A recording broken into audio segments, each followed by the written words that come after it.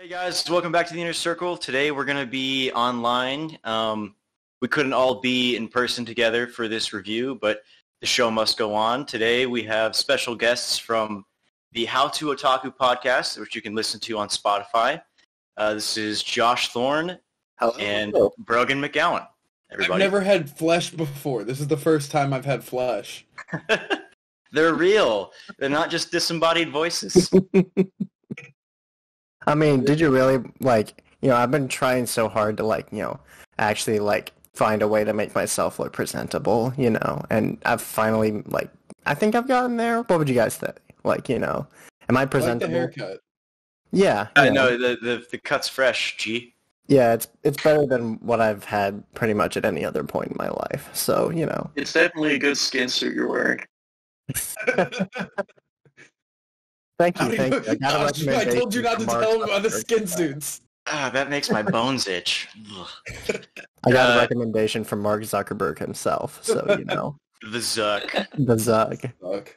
Well, anyway, today's episode is very special because not only has How to Otaku, volunteered to come on the show with us, but we're going to be talking about something that's a little bit more up their alley.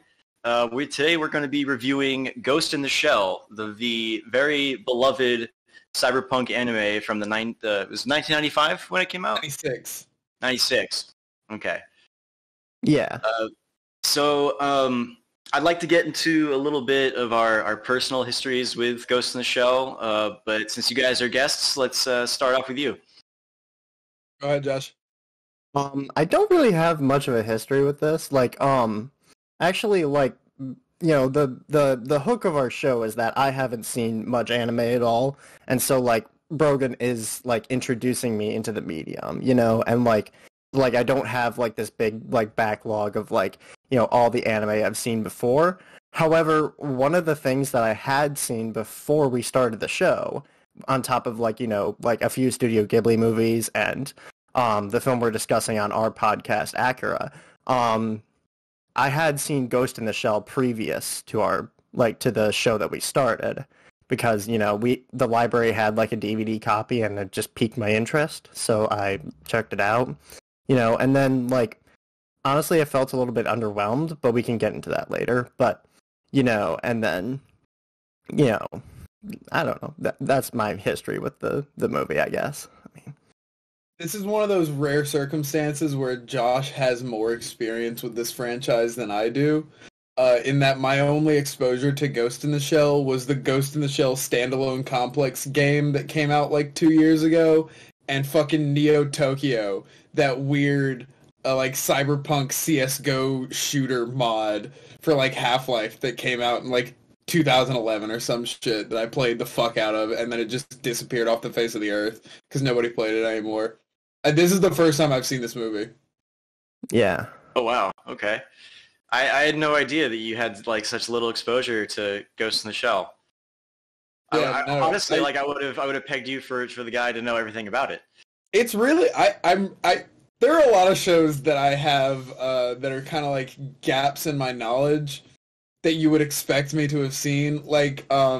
Insert example here. I don't really have one off the top of my head, but Ninja Scroll. Maybe Ninja Scroll. Have you guys not seen Ninja Scroll? No. What's Ninja Scroll? What a boring name. What the fuck is that? No. Okay. This is literally the first I'm hearing of this. Hold on. We're gonna review Ghost in the Shell. Is it a From Software game? No. This is an anime. Oh. Yeah. Batman Ninja? What are we talking about? No. It's a 90s anime movie. I watched it on Hulu a year ago, and it's awesome. I'm shocked that you guys have watched Akira and Ghost in the Shell and you haven't seen Ninja Scroll. I think I've heard of this before, but I've never seen it. Nobody has ever spoken of it to me, so. To my knowledge, Ninja Scroll is something that gets looped into the sort of anime movie world, or that conversation pretty often. Mm-hmm. It's that and Vampire Hunter D. Yeah, that's the one that I'm more familiar with. Okay. Well, I've never heard of Ninja Scroll, but I have heard of Ghost in the Shell.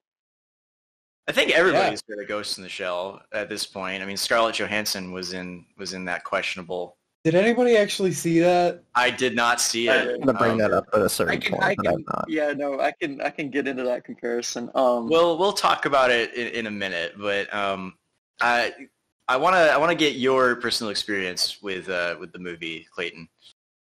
Okay, I'm 10 years old. I'm at a public library. There's this weird anime woman's face on the cover of something called Ghost in the Shell. That's a pretty cool title. I watch it. I don't understand it. Kind of boring. Forget about it for 11 years. Scarlett Johansson movie comes out. I watched the original again. I love it. And I realized that The Matrix rips off like at least half of that, half the movie and half the premise and some of the shots. Wait, you said you were like 10 when you watched this movie with like full female frontal nudity? Like, Yeah, my parents didn't care. I was in my bedroom alone as a child with my DVD player. Genuinely, sure the you were in first your 20 bedroom minutes of this alone. movie, I was like, yeah, imagine explaining this to your parents. Yeah, no, this is one of those films that would have gotten me in trouble as a child in the Hall household for sure. yeah. But no, I mean, okay, so my personal experience with the movie, kind of similar to yours, Clayton, except I didn't find it at the library. I found it at Blockbuster.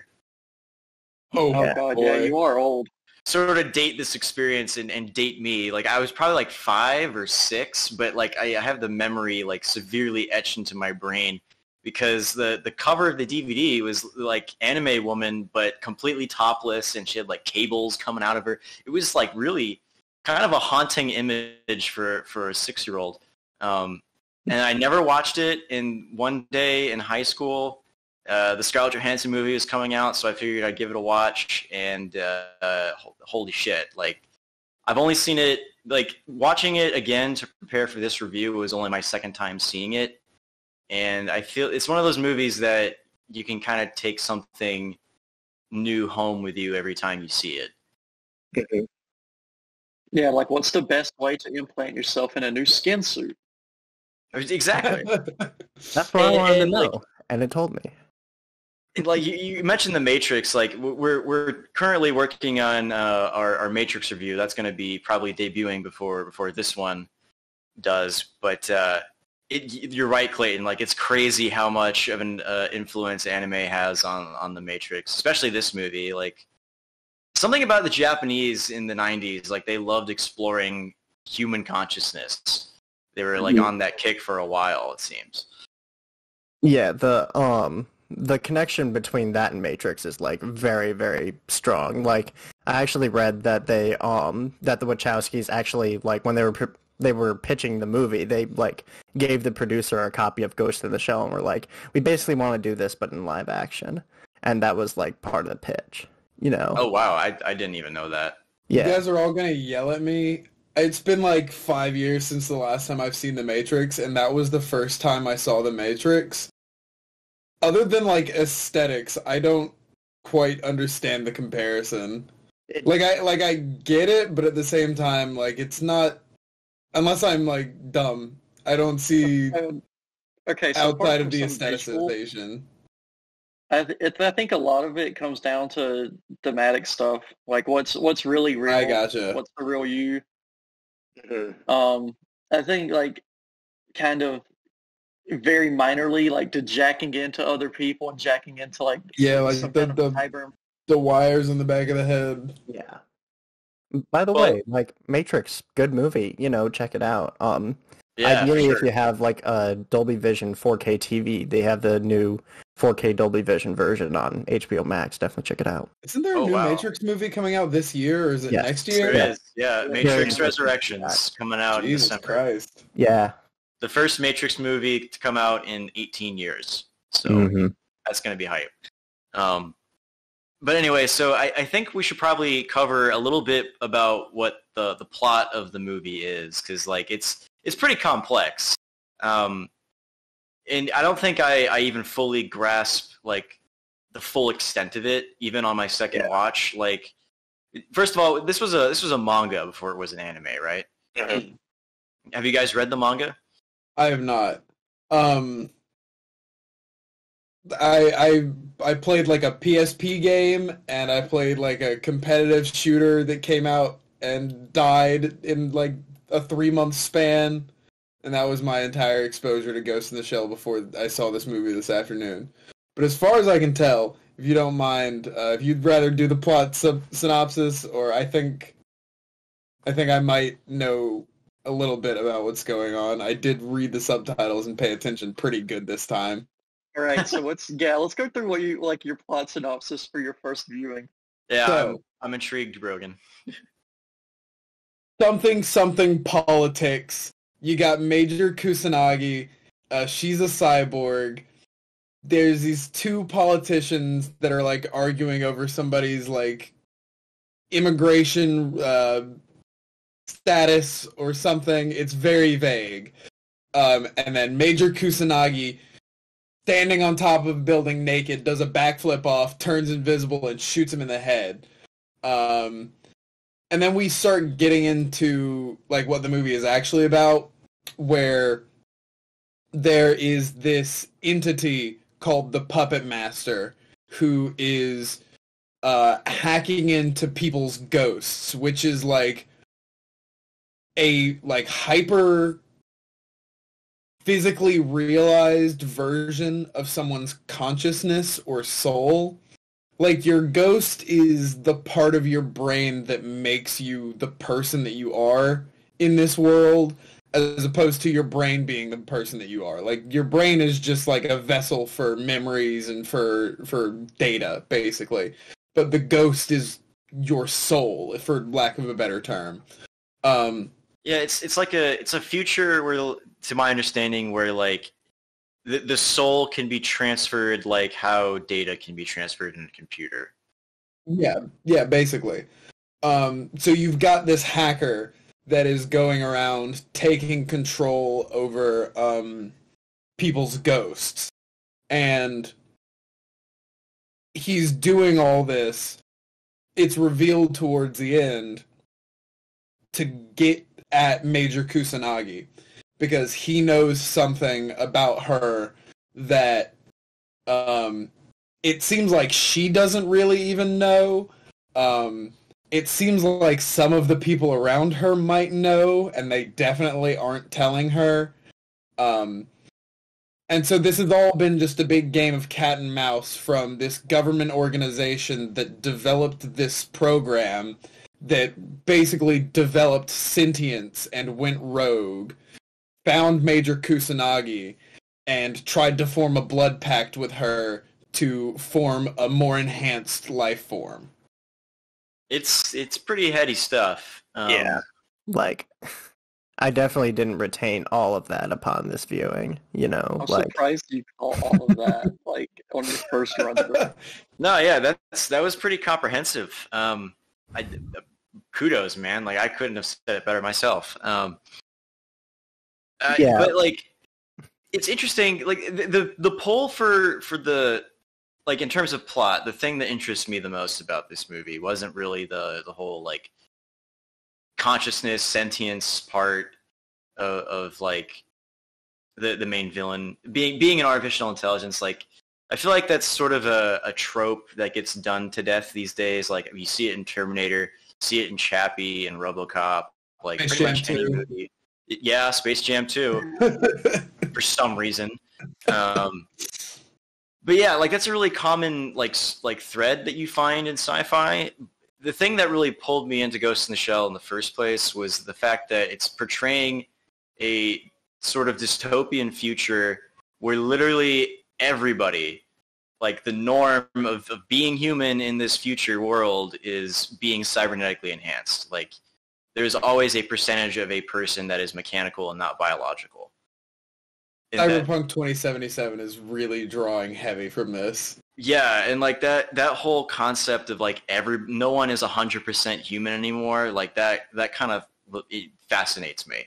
Right, like even the one guy that Bato and Kusanagi had on their team, who had a really weird fascination with his mateba, he was able to do like the hands-free like brain comm shit.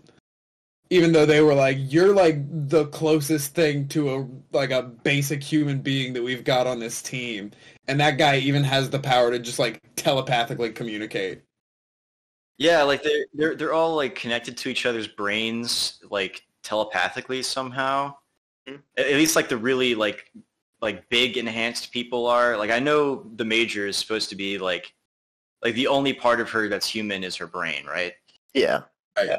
Well, specifically the ghost. I think even parts of her brain are augmented in some way. And we have no idea how she got that way, do we? Not from Not this really. movie.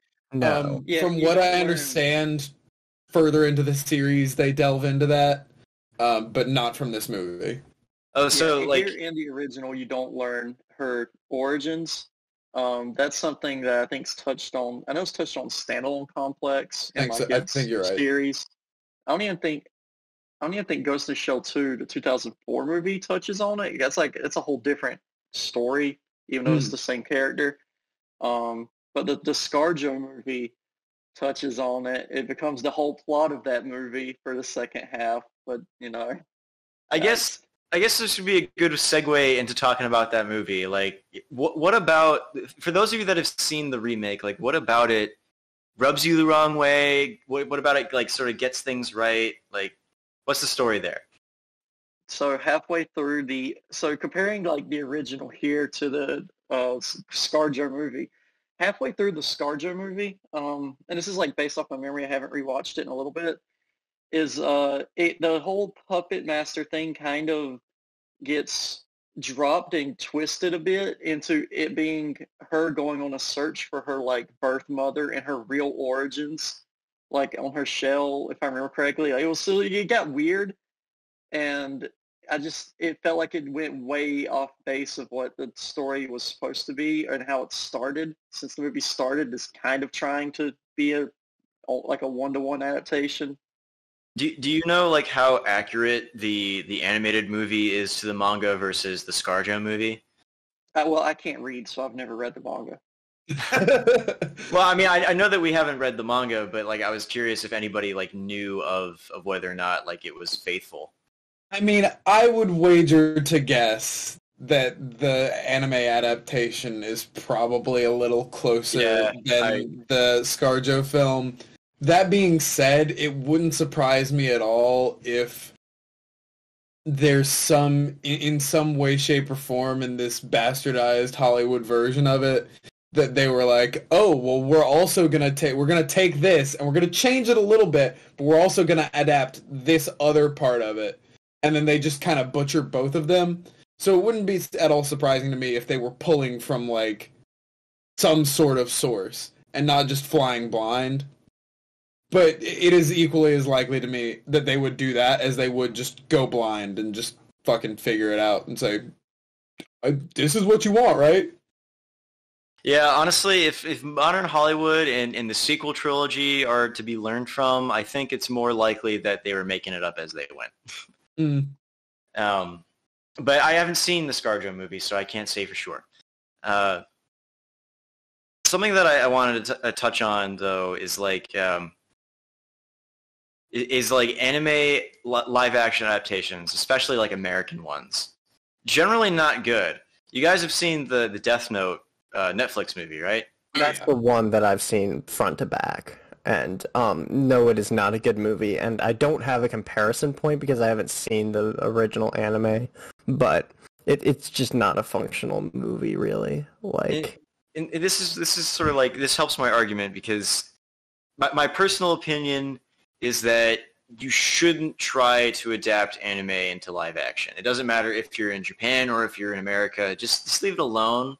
Yeah, like, I think that like part of the problem is that like when you're making an animated anything, you have like a much wider range of like suspension of disbelief because going into an animated movie, you're already kind of buying into an idea of a fantasy more so than a live action film. You're buying into the idea that these drawings that you're seeing on the screen are actually people. So like you can buy a little bit more of like dream logic and like just suspend your disbelief a little more. Whereas like in the real world, you expect things to just be a little bit more like like straightforward and like specific in their clarity. So like I think that's just kind of the problem you run into, and also the fact that like, you know, aesthetically it's pretty hard, if not impossible, to make live action films that look and feel the same way that animated films do. So you're just like you're hurting yourself in that regard as well. Baseline, you just don't get like the natural extravagance that you can get through animation. I mean, with animation, you're not bound by literally the actual laws of physics unless you want to pay billions of dollars on CG. Like with animation, you're already just making shit up. Yeah. You're drawing things that come to Unless your you're mind. John Favreau and you're making The Lion King. You know, Well, in the case of- then you're spending billions of dollars to make it look like you just filmed some lions in the Sahara. Or So in the case of this animated movie in particular, you can do something that most people wouldn't give you the time to do in live action, and that's just have like 10-minute scenes of water rippling or traffic driving down a street. Oh yeah, and it's gorgeous. It's Yeah. fucking beautiful. that's one of the Like- things that I found like surprisingly different from what I expected going into it, because like my assumption going in, and from what I've learned, a lot of people's assumption going in, was that this was like, you know, action packed, like, you know, super strong woman defeats lots of dudes to find the truth or whatever. And like, you know, there's some of that, but like a lot of the movie is like people like, you know, going on about the philosophy of like, you know, the cyberpunk world that they live in, and like trying to figure out like how much of them is human and how much of them isn't. You Yeah, know? it's surprisingly introspective. Mhm. And the older I get, like this is really the back pain man part of me speaking. I'm more interested in the introspective stuff than I am in the action. While the action in this movie is fantastic, Yeah. like they do a great job of conveying motion. There was one scene near the end that really caught my attention when like she puts on her active camouflage, turns invisible, but she's like in a puddle of water, and she Yeah. goes to jump on top of this tank, and you follow the motion of her jumping based on the water that's like streaming off of her body in the air. Yeah. Like, she jumps into the water and you see like every footstep based on like the ripple in the water from where she would have stepped, but you don't see her. Then she does like a Samus and Smash Brothers like tail whip jump. No, yeah. it's solid. Like, I mean, the amount of work that goes into animating something like that, it's such a small detail, but like it's an insane amount of dedication. One of the many reasons why I love to watch anime is because like the Japanese are so dedicated to their craft. It's insane. What was my original point before I got talking about the animation? Something about being an old man. Right. Okay. I like the introspective parts more than the action, because that's really what the movie is about. Unfortunately, I couldn't get a hold of the subbed version because I had to watch the dub. Yes. And I feel like I'm missing a lot of like emotion, because the sub, like a lot of the performances in the dub are like kind of wooden. Weak. Am Yeah. I the only They're person that weak. enjoys the dub? I feel like the dub works. It works. Some of the people being kind of flat, I feel like works, like considering the cyborg world they're living in and how stoic a lot of them are being a military unit. Well, it's funny to me because like the most stoic character is probably other than Major is probably Bateau, or is it Batu or Bateau? Yes. I don't know. Yeah, I think exactly. it's Bateau, but I'm gonna say Bateau. He's like the most human character in this entire movie, and then also the guy that drives the car with the revolver. yeah, the garbage. He's pretty charismatic. But other than that, like everybody's really, like no pun intended, really robotic. Yeah, like No fucking way. I'm sorry. I'm just doing a little bit of research.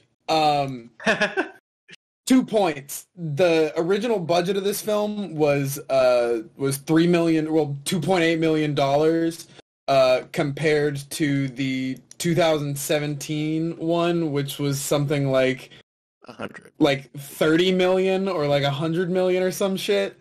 So just like, just putting that out there. But also, Richard Epcar, the reason that I knew this voice, Richard Epcar, who was the voice of Bato in Ghost in the Shell, is Joseph Joestar in JoJo's Bizarre Adventure Part 3 onwards. So, just a little... I'm happy for you. I'm happy that you now know this. Wait, is Brogan, are you a big JoJo's fan too? I'm a huge JoJo's fan. Excellent. Yeah, I take it that you two aren't. I enjoy Ghost in the Shell because it's pretty much the opposite of what I've ever seen out of JoJo. I like watching these scenes of people sitting and talking philosophy while there's raindrops and moody cyberpunk things happening around them. No, Don't get it wrong. I love this shit too. I also really love big, strong, colorful man punch other big, strong, colorful man with funny ghost. Okay, can I say something about Ghost in the Shell? I want to like get my biggest like issue with the movie out of the way and like, you know, see what you guys think about like my hypothesis here. So my biggest issue with the movie is it's Motoko, right? The Major, I guess, is her name. Yeah. But my biggest problem with her is the Major, and like I don't think it's just a problem of the dub performance, although that certainly doesn't help. I think the problem is that like when you're basically writing like any fictional narrative, one of the biggest things that you want to keep in mind, in my opinion, is like having a character who like has like agency and motive throughout, like who feels like they're propelling the narrative forward and like they have a reason to do these things. And like I don't think that the Major like really has a clear motive or like a drive to get things done, like, you know, at least that's narratively clear. You know, you can say that she's like good at her job and she just likes doing her job or whatever, but it's not really that interesting to me. And so like it feels like the first half of the movie is the first act, and then like the last half is the third act. You know, and there's like no second act really, where like things are like where like the Major feels like she's now learned like what's kind of going on, and she's like, you know, starting to dig deeper and deeper, you know, like a normal detective movie. It's like it does feel a little rushed. Yeah. I feel like the manga probably alleviates a lot of those issues just by nature of it being able to be more long form in the way that it shows these things. I will say, not to contradict you, don't ahead and contradict me. Like, you know, I think part of it is that the Major is struggling with her with her own self-identity and her own free will. Like, they bring it up a little bit towards the end when she's in the elevator with Bato, and she says something along the lines of, people like me don't really have any concept of whether or not we're human. Yeah. I have no idea whether or not the memories that I have are memories that I've created or memories that were given to me. Mm-hmm. I don't know if I'm a person or not. The brain that's in me could just be not mine. And there are those glimpses of the other woman in the office building window that looks exactly like her. Mm-hmm. I obviously I haven't read it, but I feel like there's a lot more of that in the manga, and just for time constraints, they had to. Yeah, that was one of the things I was thinking about when I was like trying to like put together like why this didn't feel like quite the great experience that I wanted it to be, was that like the movie's very short. It's like 88 minutes long, right? Yeah, it's like an hour and 20. Or an hour and 20? Hour and 20. Or something like that. It's a very short movie. Like, you know, like animated movies around the time were generally like 90 minutes long, but like even by animated movie standards it's a little short. But like that's just the problem, is that like it feels like it's like it just feels a little bit off. And like the thing is that like the most interesting scene in the movie I think is like when they're on the boat talking, you know? like, which is towards the middle of the movie, but like, that's the thing is like, it doesn't feel like, you know, like the first like big action point in the movie is the garbage man scene, which like I really really love. I love that scene, but it doesn't feel like the Major is like clearly set up as the main character at that point, you know? Like, I mean, she kind of is, but like we don't have a clear sense of her motive or anything by that point. You know, her motives are set up in the later scene where she's on the boat. So like it feels like her journey is starting after that scene. But then like before she has any time to really investigate any further, you know, the fuck, what's the name of the robot dude? Or like the consciousness that like enters that other body and gets hit Puppet Master. The Puppet Master, yeah. The Puppet Master gets hit by that truck and then gets sent into that base, and then, you know, like, we get propelled into the third act, essentially. So, like, it feels like by the time we've set up what the Major's deal is, we're, you know, like, the Puppet Master essentially takes over and brings us, and, like, shotguns us to the third act before we can really get, like, that deeper sense of the character. So, that's kind of my problem. Yeah, you had a question, AJ? Yeah, I kind of have the same problem that Josh has. Like, I feel the same way about the Major. As cool of a character as she is, she doesn't really get a lot of time in the movie, at least, to like develop. At least to a degree to where it feels satisfying and fulfilling. My question is, like, you saw a Standalone Complex, right, Brogan? No, I played a game that was called Standalone Complex and was vaguely based on it, but was just like a competitive shooter. Do we know if Standalone Complex is like a sequel to this series, a spin-off, or does it like it's a sequel? It's a sequel? Okay. It's like a sequel. It's like a sequel reboot kind of thing. I wouldn't call Standalone Complex, and it's like all of its side media a direct sequel. It's like a weird half. It's like a reboot and continuation. Like the only direct sequel is the 2004 movie, but it doesn't. It's story-wise and development-wise, it goes a different route than like answering the questions from the abrupt ending of this one about like the merging. I'm a different being. I am no longer the Major. Like, it addresses it, but it doesn't. It really focuses on something different. So, as far as I can tell, it just kind of ignores it. It just like. Yeah. They still all just go along like, oh, she's still the Major. It's the continuing adventures of the Major. Pretty much. Okay. Well, that's interesting. You know, it does it continues the story in some way, but I couldn't pass judgment on it because I haven't seen it. Yeah. So with that out of the way, I think we should talk about the ending. Like, you know, we haven't really addressed the ending in particular. Like, yeah, so the biggest mindfuck part of the movie. Spoiler alert coming up for those that haven't seen it. There's no reason to say that. Sorry. We jumped into it. Sorry. There's why would you ever say that? No, okay, I say that because we've had some mild spoilers, but to spoil the ending of a movie, I feel like is a big thing. So Puppet Master merges with the Major, and then everything goes woo, and then the movie ends. Fuck you, Clayton. No subtlety at all. But anyway, yeah, Clayton's right. That happens in the movie. Thank you. So in the most Matrix fashion, she sort of unplugs herself from her reality by the end of the movie and enters in she enters into like a robot child body.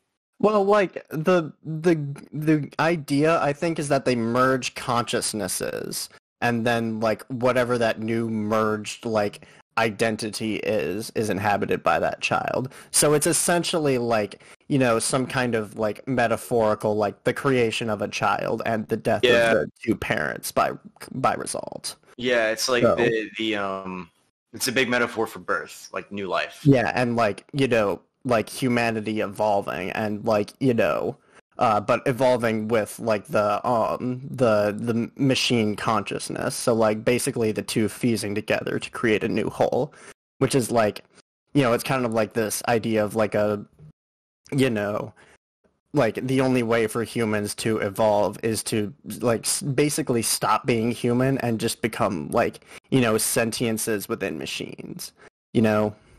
I didn't get any of that. I thought this was an allegory about Dragon Ball Fusion.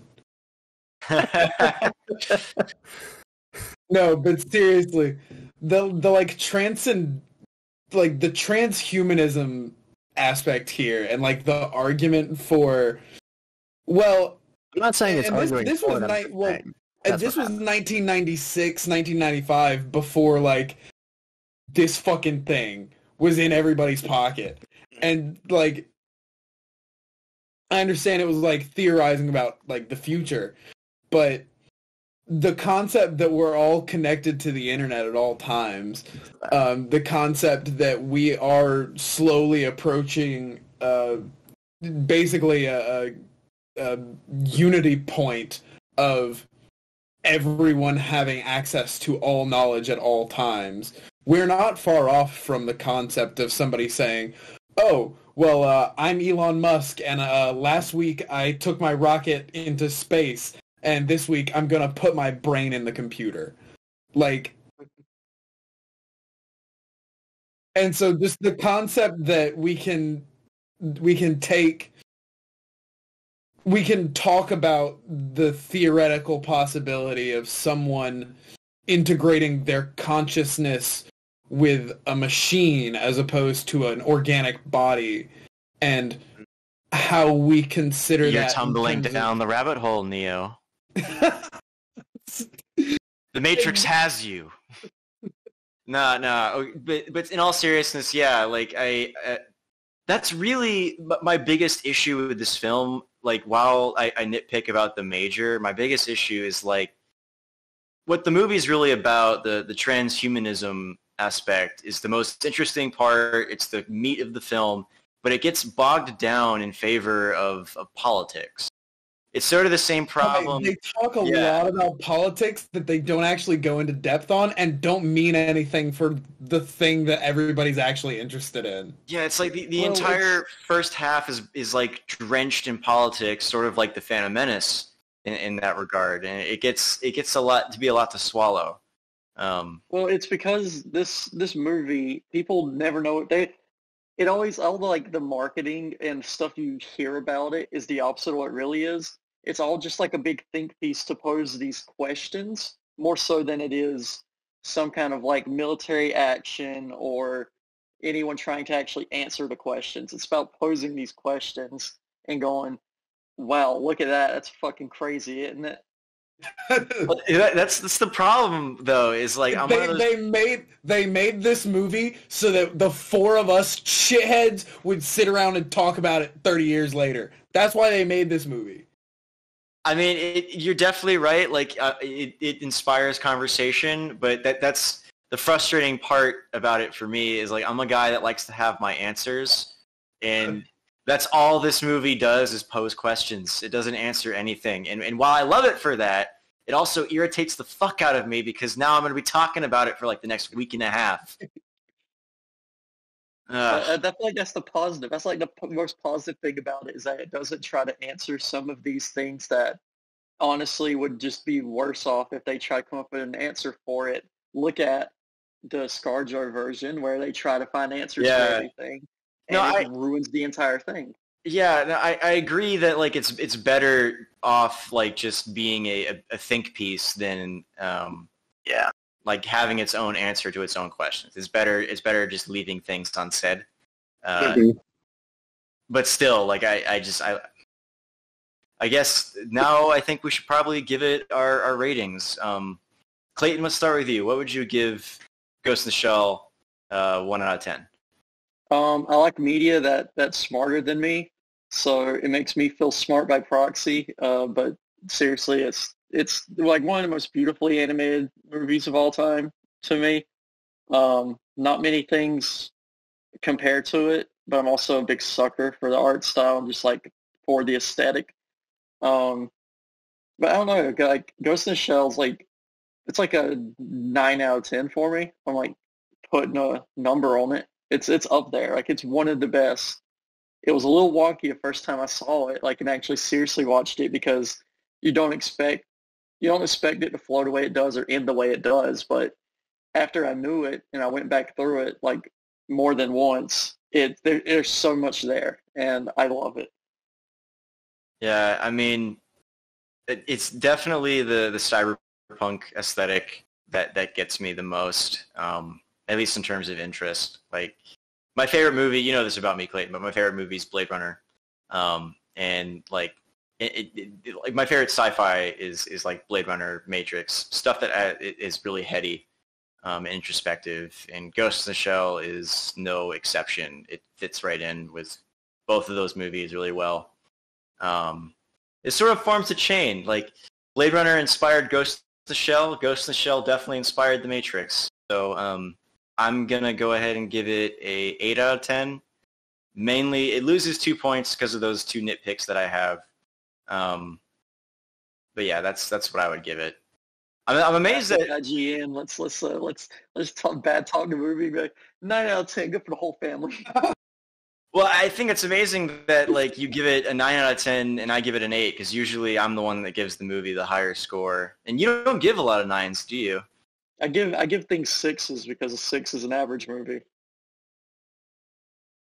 Fair enough. Where's Josh think? That's what Yeah. First of all, before I get into my thoughts, AJ, did you hear that they made a sequel to Blade Runner? Yes. I think it's directed by some guy named Dennis. Shut the fuck up! Shut the fuck up! That's not a funny joke anymore, Josh! We love our boy Dennis. I constantly talk about Dennis Finalve. Dennis Finalve!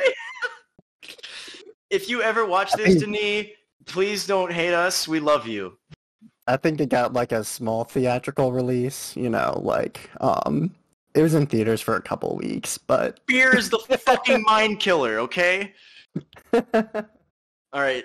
Dune hype. But yeah. Anyway, so, I think there's a lot of, like, really cool stuff about the movie. Like, you know, the animation is obviously fantastic, and, like, it uses a lot of, like, groundbreaking, like, effects and stuff, like, you know, like, CGI effects, like, when she's, like, entering, like, the cyber world and, like, it kind of, like, bends out and stuff like that. Like, that stuff was new for animation, you know, like... There was just, like, nothing like it. Like, even, like, big-budget stuff like Disney wasn't doing that kind of thing. So, like, you know, it was, you know, it's really, really groundbreaking. And, like, you know, I think the world is really, really interesting and certainly worth, like, delving into for longer than the movie has. Which isn't really, like, a dig on the movie because, like, you know, it's as long as it is, you know, but... I just, like, I do think it gets bogged down by the politics and the, and, like, kind of the weird way that the main character's arc is paced. So, like, for me, it just feels a little bit, it's a great idea that I find a little underwhelming at the end, you know, even though, like, the ending I do think is really, really good and would hit harder if that other stuff was a little better. And some of this might be, up to the dub or whatever. You know, like, maybe I would feel a little more connected to the Major if, you know, I was listening to the original voice actor, but unfortunately there's no way to rent that version. I know, I checked YouTube, I checked Hulu, I looked everywhere. I cannot find the sub. Yeah, if you want to watch the sub, you have to. 25th anniversary Blu-ray, and I chose the dub. So, anyway, psychotic. You know, I might change this later upon a different rewatch, but I'm giving it a 6 out of 10, which is like a step above average for me. Like, I generally give like an average, like, you know, it does as much bad as it does good movie at 5 out of 10. And I think this does have a lot of great stuff in it. So I'm going to give it a 6. So before I get into saying what I'm going to say, I'm going to call Josh out on this one and say that's the lowest score he's ever given anything. In his like appearances on recorded media. I will say I share a lot of the same opinions as Josh. The concepts and the world and the artistic design of everything hold it together just enough for me to feel comfortable giving it an 8. I really see where it's going. I really appreciate it. I really love all the heady bullshit. I really love all the action set pieces. It's too short. It focuses on things that it just wastes time on things, time that it doesn't have because it is already too short. That being said, I feel like it's a solid 8 out of 10. I'd love to watch it again. I'd love to delve into the expanded universe, just the standalone complex, all that shit. I love this kind of stuff, so I'm here for it. Is standalone complex streaming on anything? Do you guys know? I think it might be on Hulu, but I'm not sure. Yeah, I think it's on Hulu. It used to be on Netflix, but I don't think it is anymore. Yeah, maybe it's on maybe you should check Hulu. Hey man, No. Hulu has some good anime selection. I mean, you could always just check 9 anime if you really don't. It's not on anything Yeah, unless we you have protect that. access to Adult Swim via your cable subscription. So I do. Well, Brogan, what would you give the movie on like a number scale? Like a 1, a 7? An 8. An 8 out of 10. An 8 out of 10? Okay. So I feel like we all kind of like fall in line on this one. yeah, I'm for Josh. totally in favor of it. I'm in favor of it. I'm not a hater. I just one Star Wars movie, the contrarian movie, contrarian guy. Just saying. me and Clayton were talking about maybe doing Cruella on the show, and I was going to be the contrarian to him on that. That might happen. There's some. We're gonna have a Cruella fight. I suppose I'll have to watch it now. I mean, you don't have to. We can just leave it to the two of us. I will. I'll okay, do it. if you want to. Right. I'm tapping out. I'm not watching that dog shit. I'm just glad it's free on Disney Plus now. So that's a good point. Free's an interesting way to say $10 a month. Yeah. Well, I think that about wraps us up for Ghost of the Shell. I want to give a very special thank you to our friends Brogan and Josh from How to Otaku coming on this episode. We're going to be dropping our Matrix review pretty soon. We're going to just have some extra content coming out this month. We're also going to be doing a podcast with How to Otaku on Akira, so look out for that. In the meantime, we'll catch you on the next Inner Circle. See you around, everybody. See you, Space Cowboy. Peace.